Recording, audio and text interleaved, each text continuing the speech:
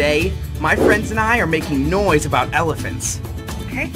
No way! I'd love to see that. Do you have a video? This is my friend Allie. She was just telling me that elephants use their trunks for all kinds of things. As you can tell by her, trunk, Allie is a huge fan of elephants. And who can blame her? Elephants can smell water from miles away. They can tell if an animal is a friend or an enemy, and even make tools, all using their trunks. An elephant's trunk can be used as a snorkel in deep water, and it can even hold 2 gallons of liquid. 2 gallons! Baby elephants have to learn to use their trunks.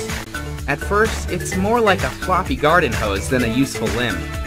Speaking of baby elephants, they're super adorable! And don't even get me started on their ears. Elephants' ears have a unique pattern of veins. Just like fingerprints, no two are alike. African elephant ears can be 6 feet tall. Now that's a huge fingerprint. Ears are also one of the ways to tell the difference between the 2 species of elephants, African and Asian. Asian elephants have smoother skin and smaller ears than African elephants. Also, very few Asian elephants have tusks. They use these extra long incisor teeth to peel bark from trees, dig up roots to get water, and to defend themselves against enemies. Combined, the 2 tusks can weigh over 200 pounds. Unfortunately, they're the main reason why African elephants are endangered.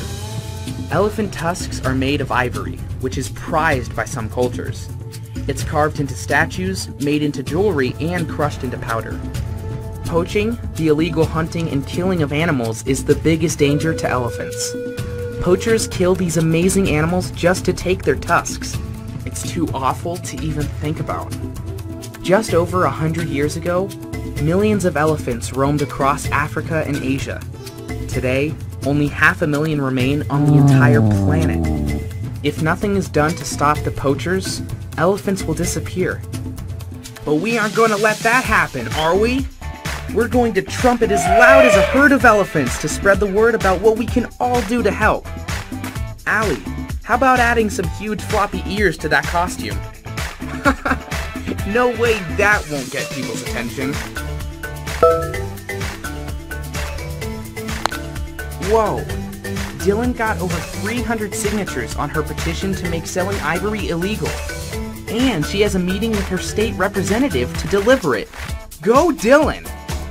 Wow, now I'm totally inspired to do something to help.